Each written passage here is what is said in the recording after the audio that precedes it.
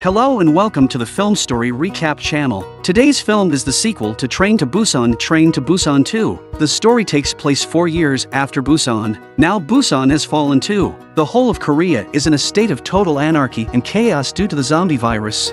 Our protagonist, Jeong-Seok, is a soldier. On this day, he is driving his sister's family to the last departing cruise ship. On the way, a woman with a child in her arms stopped the car and wanted Jeong-Seok to take them, but Jeong-Seok turned her down mercilessly. They arrived at the pier. Jeong-Seok boarded the cruise ship and was placed in the cabin. The cruise ship was supposed to go to Japan for refuge. A soldier came in and said to Jeong-Seok, the cruise ship suddenly turned to Hong Kong. Jeong-Seok went out to the captain and asked him why. The captain reprimanded him and told him to do as he was told. Inside the cabin, a man is not quite normal, because a normal person can't do such a twisted position. It was an infected person who got mixed up in the cabin. When Jeong-Seok returned to the cabin, there was blood everywhere. He came to his sister's place after taking care of the zombies. People here have been bitten by zombies. Jeong-Seok's little nephew was also bitten. His mother hugged him anxiously. She was so scared that she couldn't speak. At this point, the person bitten will immediately become a zombie.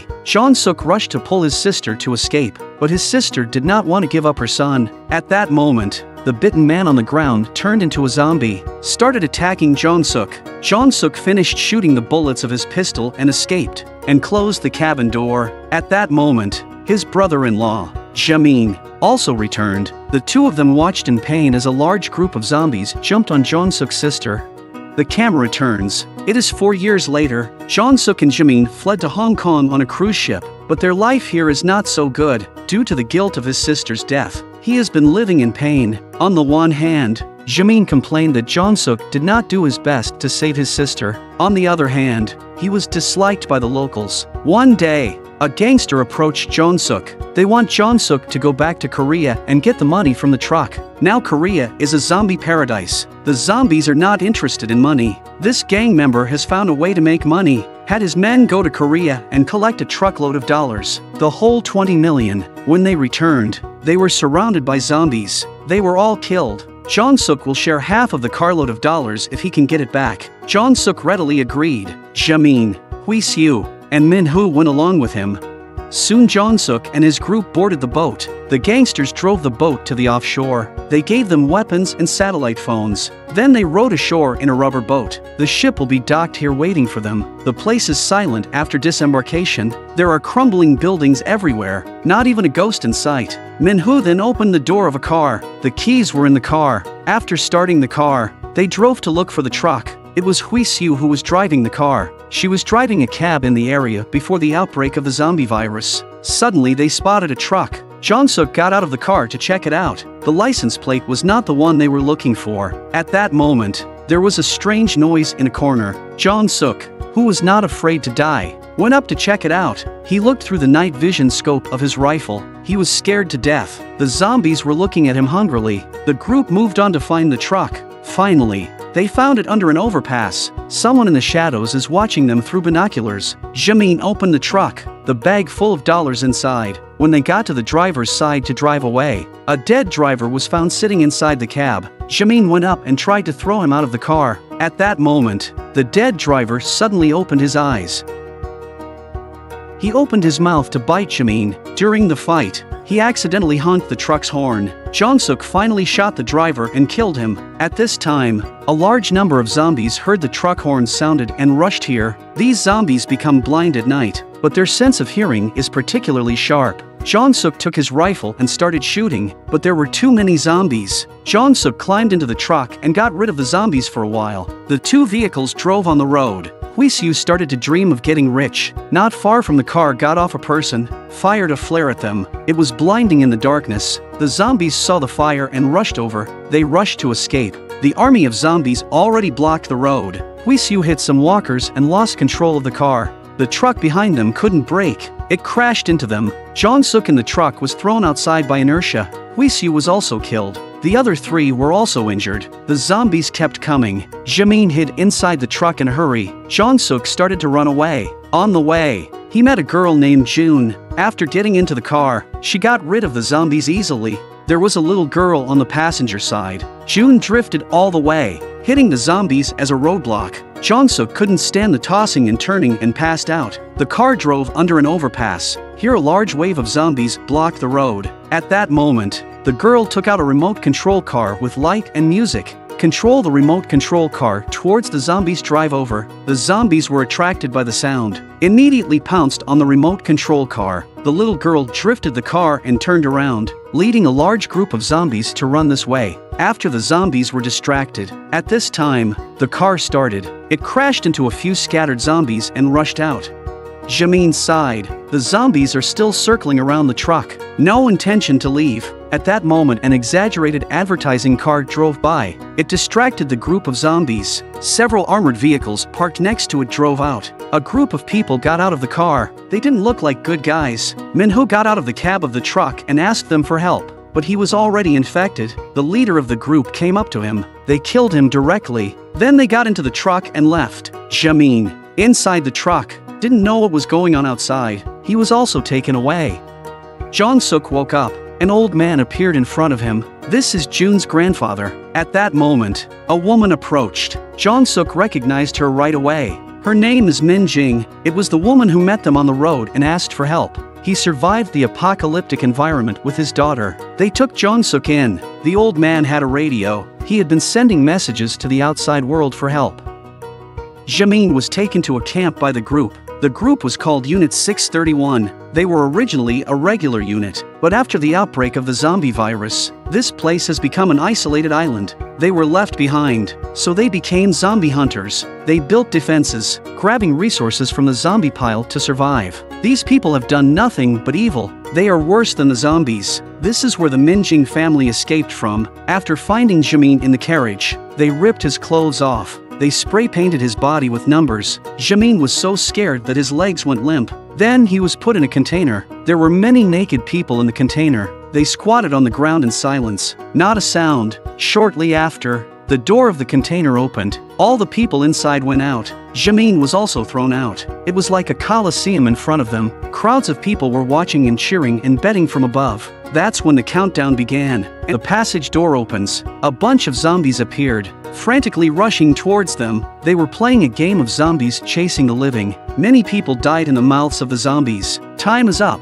and music is playing. A man in a glowing suit appears and draws back the walkers. Jamin survived in a daze. Back in the container, the guards threw them a few packs of instant noodles. They scrambled and ate them.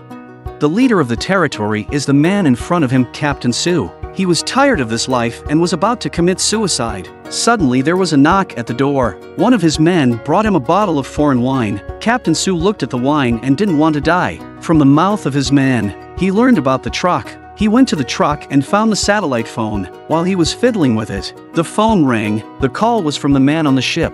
When the people on the ship heard that it wasn't Jeong-Seok, they said that whoever it was, they could leave the place if they delivered the money and get the same reward. When Captain Su heard that he could get out of here, he agreed to do so. Jeong-Seok's side thought Jamin had been killed. They decided to grab the truck after dark and drive it to the port to board the ship. Jeong-Seok fell asleep and it was dusk when he woke up. Then they packed up their things, grab a weapon and drive off. They were going to sneak into the camp and steal the truck. Tell Jun to wait for them in the car. They went through a secret passage to the main camp of Unit 631. They escaped from here in the first place. After taking care of one of the guards, they saw the truck. Captain Su came to the Coliseum and spoke to the crowd with a loudspeaker. "We have enough supplies now. Everyone can have fun tonight." He wanted to use this method to lure people here. Then he tried to escape quietly on his own in his truck. Sergeant Kim had already noticed that something was wrong. When Captain Su returned to the room, Sergeant Kim was already waiting for him. However, he didn't find anything wrong. Captain Su entered the room and used the speaker to cover the satellite phone on the table. At this time, his man did not know that Sergeant Kim was in the room. He pushed the door and came in. While Sergeant Kim was questioning his man, Captain Su quietly took out his pistol behind his back. Sergeant Kim thought they liked each other. He left the room in good taste. Jeong-Seok and Minjing had arrived at the truck. When they were about to drive away, Captain Su's men arrived here as well. Min Jing hid in the cab and put a gun to his head. Then 2 guards saw him. They asked him why he didn't go to the show. He found a random excuse to pass it off. Then the guards told him the man caught in the truck was very brave in the Coliseum. When Jeong-Seok heard this, he realized that Jamin was still alive. So he rushed to save Jamin. After Jeong-Seok left, Captain Su is coming. He seems to be an old acquaintance with Min Jing, but he suddenly pulled out a pistol and shot at Min Jing. Min Jing drove the truck in reverse, knocking him to the ground. A satellite phone was recovered from his body. Jamin continues his close encounter with the zombies in the Coliseum. A zombie screams and lunges at Jamin. At this point, the zombie was killed. Jeong-Seok arrives. He took out all the zombies here. Jeong-Seok then threw a smoke bomb. He got Jamin out of there. On their way to escape, they encountered soldiers who stopped them. Soldiers fire wildly at Jeong-Seok. Jeong-Seok rushed to the side and hid. At that moment, a zombie jumped at Jeong-Seok. Jamin picked up the rifle on the ground. He fired wildly at the approaching soldier. Then he threw the gun at Jeong-Seok. Jeong-Seok took the gun and finished the zombie. At that moment, Sergeant Kim, who was hiding, shot at Jamin. Jamin was killed in this way. While Jeong-Seok was fighting with other soldiers, Sergeant Kim quietly turns the gun on him again. As he was about to shoot, Min Jing rushed in with truck. Jeong-Seok escaped in a truck. At that moment, Captain Su woke up outside. He saw the truck drive away and was helpless. Sergeant Kim came out with his man. Jeong-Seok's truck was stopped by a group of zombies on the road. A large number of zombies surrounded the front of the truck. They were about to become the food of the zombies. At that moment, Jun drove car and pulled up not far away. The blinding light attracts all the zombies. Min Jing also drove his truck through the zombies at this time and rushed past. The old man in the truck lit fireworks to attract the zombies. The 2 cars headed for the port. At that moment, Sergeant Kim's convoy caught up with them. They fired flares into the sky, attracting the attention of the zombies. Jeong-Seok was surrounded. The car drove under the overpass. Jeong-Seok fired at the glass. The zombies broke through the glass. Sergeant Kim's car failed to brake, crashed directly into the pile of zombies. The car could not be driven backward. Sergeant Kim was overwhelmed by zombies. After Jeong-Seok got rid of Sergeant Kim, took out the satellite phone to contact the ship at the port. Just as they reached the ship,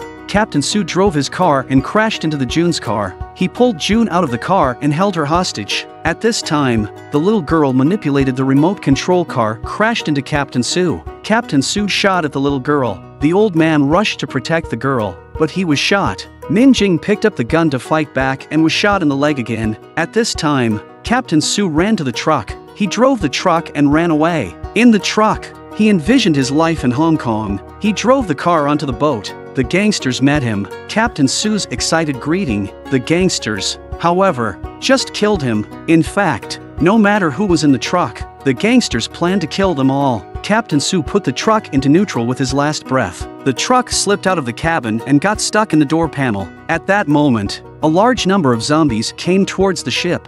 On the other hand, the injured old man is dying. At that moment, the sound of a helicopter came from the air. The little girl rushed to launch fireworks into the sky. She managed to attract the helicopter's attention. Jeong-Seok ran towards the helicopter with the little girl in his arms. The zombies were attracted by the fireworks and came from all directions, but there were too many zombies. Min Jing climbed into a truck and honked the car horn as hard as he could. The zombies heard the sound and were attracted too. Jeong-Seok finally arrived near the helicopter with the 2 children. The girl begged the rescue team to save her mother, but the rescuers did nothing. Min Jing, who was inside the truck, decided to commit suicide because he didn't want to drag them down. At that moment, Jeong-Seok rushed forward with his gun. When she heard the gunshot, her hope for survival was raised. She fired wildly at the zombies. Jeong-Seok came to meet her, throwing smoke bombs.